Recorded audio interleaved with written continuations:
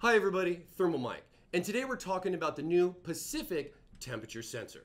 Now the Pacific temperature sensor here is our new DIY LCS TT Premium product for a nice little accessory for people looking for either a current or new LCS build. Now the temperature sensor here will give you the temperature of your coolant wherever you plan to place it. And it also offers G1/4 threads on both sides, so that way you can put just about any fitting in here and place it into your system. Now the temperature sensor itself gives you a nice digital readout here, and it has some buttons on the side for being able to do some adjustments. Now one of the adjustments here is being able to change it from Celsius to Fahrenheit. You also have 3 levels of brightness on the other side with the 2 arrow keys. And then of course we have a built-in alarm here for the temperature sensor as a great little add-on.